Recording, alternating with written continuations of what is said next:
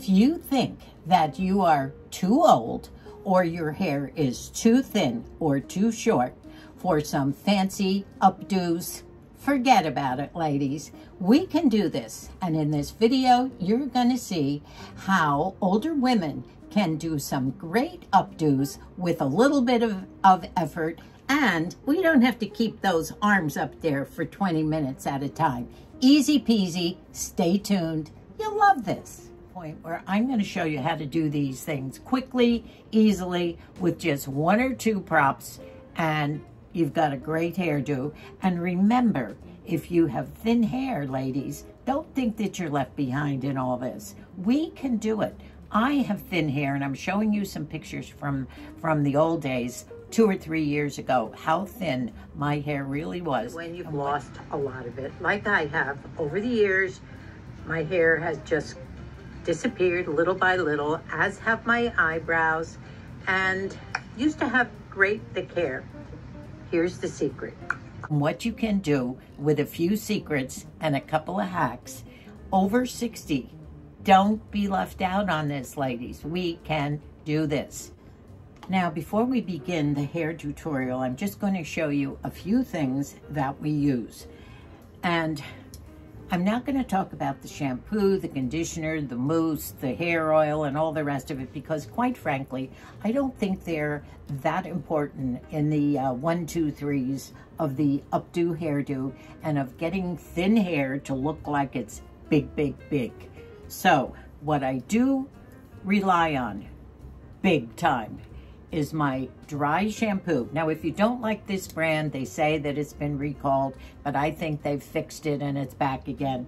I have another one that I use, and it's the Clean Freak, Not Your Mother's dry shampoo. Clean Freak, it's all good. They're all good. And that's about what I use, besides my little brush, which I left in the bathroom. It's just a small bristle brush that I use to do a little back combing. If you don't want a back comb, I can still tell you how to do it with that. But the dry shampoo is a must if you have thin hair.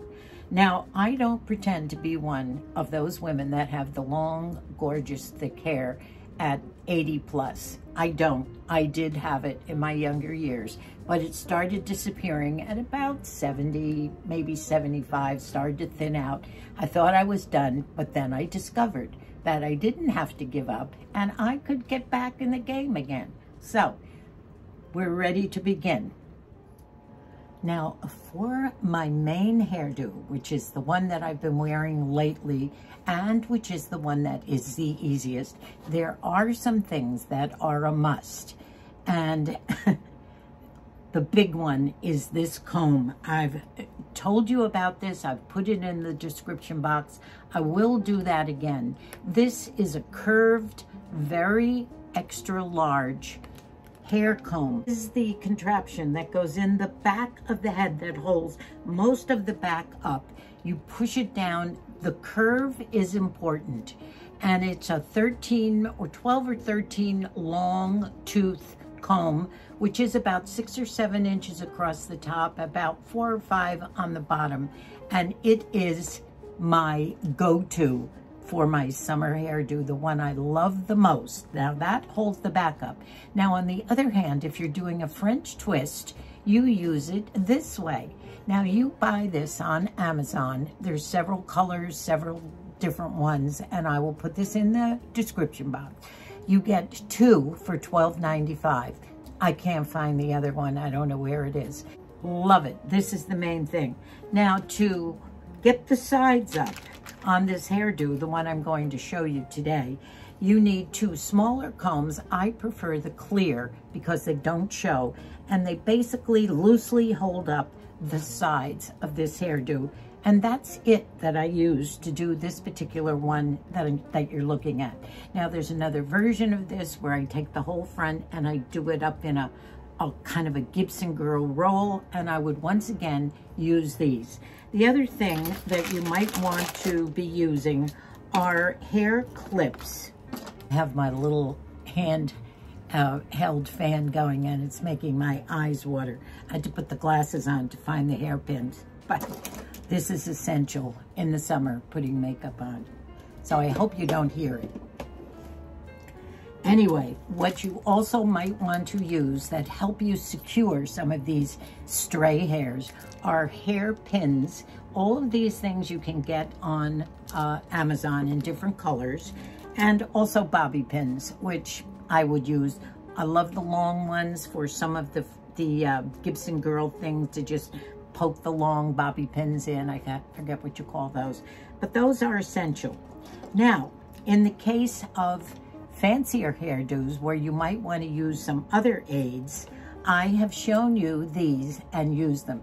Now, being a whitehead here, I have had a lot of trouble trying to find hair that matches my own hair. I've bought 3, 4, 5 different things, ponytails, various other things. I better turn this fan off to stop my eyes watering because my makeup's going. This is absolutely wonderful. I also will put this in the description box below. 3 speeds, wonderful. That's it with the eye watering for now. Also, nose watering, side effects of growing old. But this one matched fairly well, and because it was not a main part that showed, sometimes I used this when I did my Gibson girl. This is wonderful, and believe it or not, I've had this for years, and I just can't find it anymore on Amazon. These are called rats, at least that's what we called them in the old days. But this I would either use this way and make a roll up there, but the way I like to use it is backwards, where you put it down here in the back and it becomes the back Gibson girl hairdo, where I just roll the hair up all across the back. And then in the front, I might like to use maybe the braid to hide the elastic in the front. You could put up on the front, that might hide the elastic if you want to. Because I have white hair, I tend to find these. You can find this color, or you can find the dark brown ones like this. Now, on occasion, I have cut some of the larger round ones. When you buy these in a larger size, if you want just one bun in the back or one on the top, you can even do 2 of these on each side. I have cut them to use in various ways to just fold the hair over. These take a little practice to use, and especially the ones on the side gives you a little more poof. I do believe instead of that pulled straight back skinned rat look, we used to call that in the old days, I do prefer some more hair on the side of your face. It's just my personal preference. And that's when these combs and things come in handy. So easy to use. You just pop them in like this, and then the hair just folds over them and goes back. So these are just some of the aids, but mainly for today's hairdo, and I might get into the French roll, I will use the great big curved comb, which is my go-to right now. Okay, I think I'm ready to do this. I'm gonna take down this hair and start from scratch and show you how we do this particular hairdo, and I might throw in the French roll, and then the rest of it with all these accessories and things, maybe we'll do another time if I get enough response from this video and you seem to like it. So, cheers, let's hope it works. I've never tried to do this on the video before because it's just a little hard to do. As you know, this was not the hairdo. All I did was put this up on top of my head this morning when I woke up, just to get it out of my face. Now, this is bedhead, okay? This is my head when I wake up in the morning.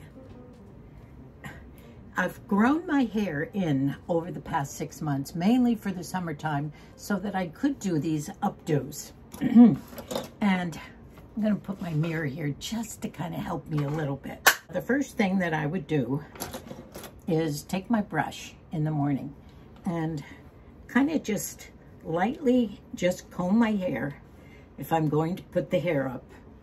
Get all the tangles out from the night before.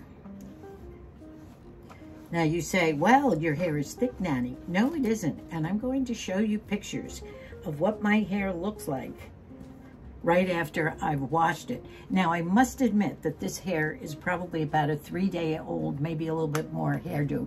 And these hairdos work much better when your hair is not freshly washed, when it's kind of limp anyway then, right?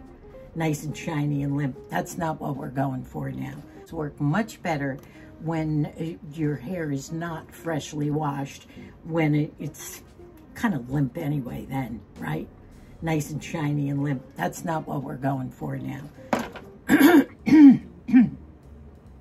Now, here's where the magic happens. Half of the magic, okay?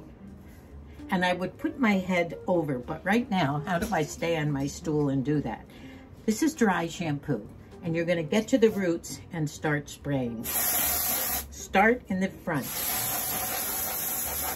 Get somewhat to the crown, and then start on the side, because that's where you want volume. Wherever, whoops, just lost the earring. Wherever you want volume, spray. Okay, now you rub in. And you're drying it. You'll find that it's a little damp, but you're drying your hair now. And as you do this, you can feel the volume coming up in your hair. And that's what you're looking for. Okay. Now, we're getting volume, aren't we? Look at that. That's the beauty of dry shampoo. And don't be afraid of it. You know, you read a lot about the fumes and all that. Baloney. You'll survive. I mean, what the heck? I'm in my 80s anyway. What's it going to do to me at this point that something else won't do? Okay. Now, you divide your hair into 2 parts, okay? Now, the first part would be the front part of the hair, and that would be from somewhere around your ears, and you're just going to forget about this part of the hair for a while. And this is where the second part of the magic happens. You take your big curved comb, and you start with your brush. Once again, as you can see, I have a small brush, and I'm going to start just combing up this back part. Now here's where I'll try and turn around and show you what I'm doing. I don't know whether this will work or not, but the idea is to put the comb as high as you can, and as you push it down, you're aiming to get a nice big sort of a bump in the back. And I'll turn around and try and show you how to do this, because you want kind of a big poof in the back. You don't want it skinned against your head. Okay. How am I doing? Okay. This is where the curve comes in. I'm going to start up here. Now push this down as tight as you can. Did I get a nice bump? Now don't worry about these hairs. We'll get all this later. Now I can't check to see what I got, but we'll go over that. But that's the idea. Whew, back to the front. Now, very lightly, you take your brush. And this time, I think I'm going for kind of a middle part and let my hair kind of wave down on the side. And now I'm going to take these combs and I'm going to put them up on the sides. So, one comb there. Okay. Now, meanwhile, I don't think I put this in tight enough. I'm going to do a redo here for a minute, because you want this nice and tight with all these extra hairs up on the top. There, that feels a little tighter to me. And you can always pull it out later to make that poof in the back. Now you're going to have some of your top hairs up here, which I kind of like. Let them kind of frizz out for a moment. I'm going to put this other earring on because that's all part of the do, right? Okay. Now you're going to take your other hair. Now you don't comb through. You're just taking advantage of what you've done. Now you can back comb. Normally I might back comb the sides just lightly, but as I pull it up, I'm not going to pull it tight because I don't want that skinned rat look. I'm going to take my other comb. I'm going to put it in. And before my arms get tired, look what I have. I have an updo. Now I'm aiming for these nice little things to fall down on the sides. Messy, messy is kind of the idea. You don't want it perfect. And I always like to pull these down only because it's hep. All the youngins do this too, right? There it is. Now let me turn around. I have no idea what the back looks like, but you can always look in a mirror later and fix it.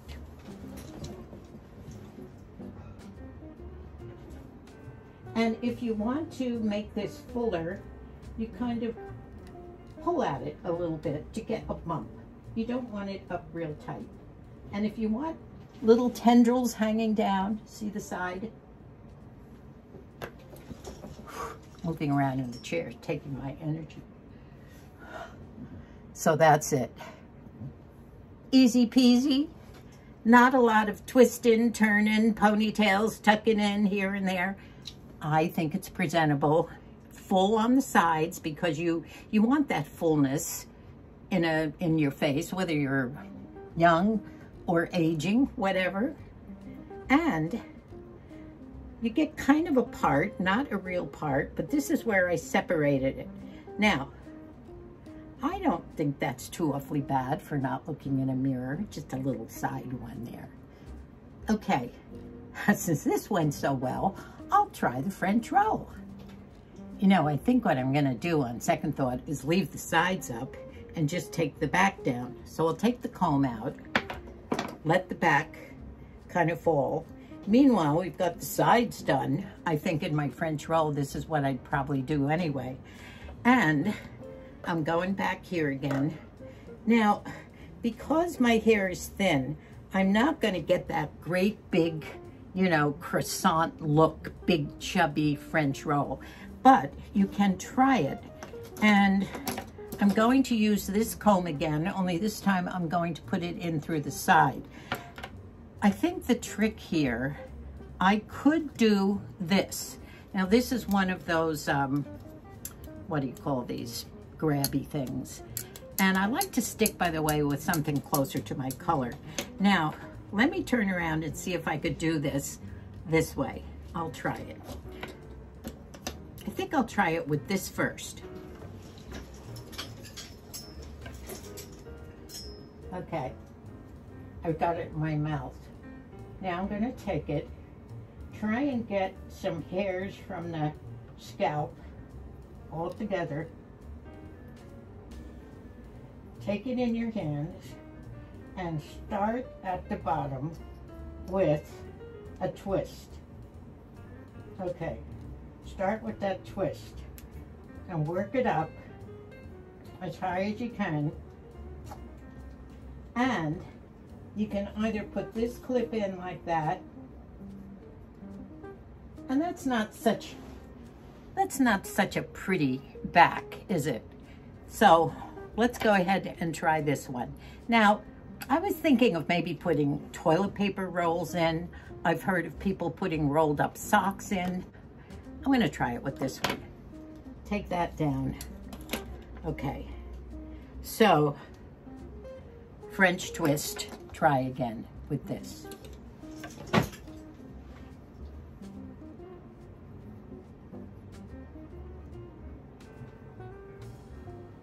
Start to twist at the bottom, going up. See, this is where I wish I had more hair. And then you take your comb and you push, hoping that you poof out the French roll a bit. I have to get this a little higher. You could go ahead and pull your hair straight back and do it. I don't prefer it that way because I feel I need more hair around my face. In my younger years, yes, I slicked back my hair and did the big buns on the top, buns in the back, whatever. I feel that the comb is kind of loose and maybe a little low.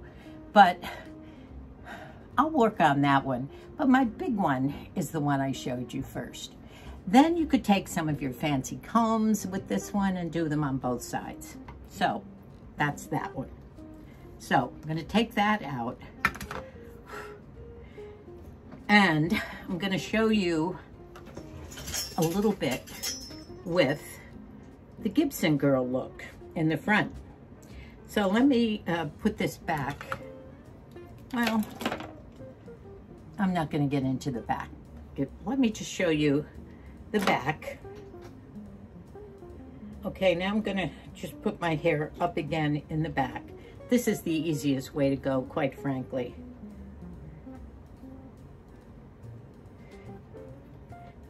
Push it in as tight as you can and pull it out for that poof in the back. As you know, I think whoops, forgot some hair on that one. You can redo these, just stick it out, put it back in. Now, these sides, take them down. Now this is without the center part. You still have your fullness from the dry shampoo. And might like to do a little back combing here. And how I would do that, now people don't like to do this with your hair, and I have probably damaged my hair a little bit doing this, but all I would do is take some of the front parts right here and just go back. Now I could use some of those combs, but I'll save that for another video. Now I'm going to get rid of that center part. Maybe do a little back comb right here, just in the front, because I want this to go back, and I'm trying to get rid of that part. Don't you love this? This is a good Halloween hairdo, isn't it? See? Now that's what you're aiming for if you prefer this look. So now you might use 3 combs. So now you're going to take your sides, pull them up, keep it loose, put your combs in as you do this, keeping it loose.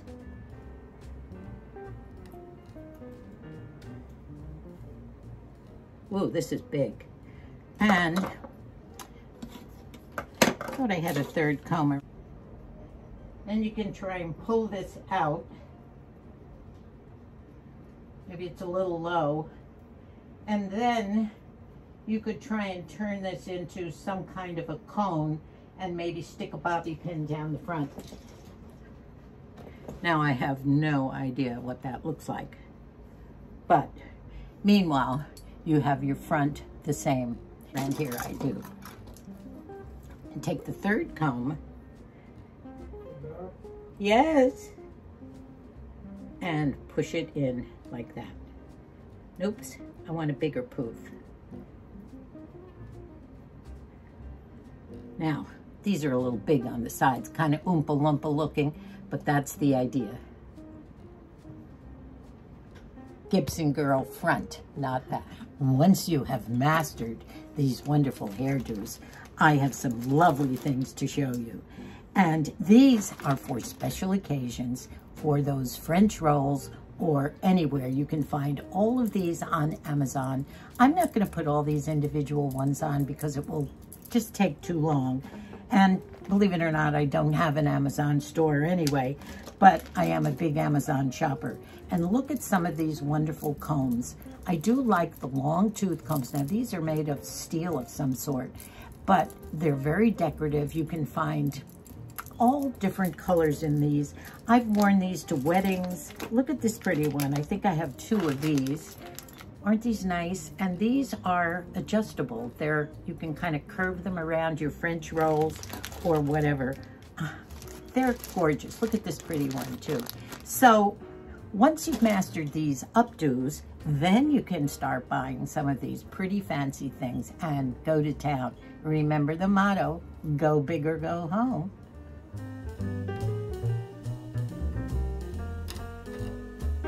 Do you now realize that if you have thinning hair, if you are 60, 70, 80 or above,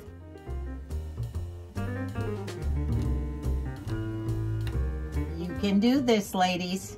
So watch some more videos if you like this, and if I get a lot of support on this video, I will try and do some more, maybe some with the fancy combs. But remember that we can do this, ladies. We don't have to be left out on fancy hairdos or makeup for that matter. It's not the most important thing in the world at this point, but it sure makes you feel good about yourself. So thanks so much for watching, and please stay tuned for some other videos coming up. I'm sure you'll enjoy it. Bye for now, and God bless us all.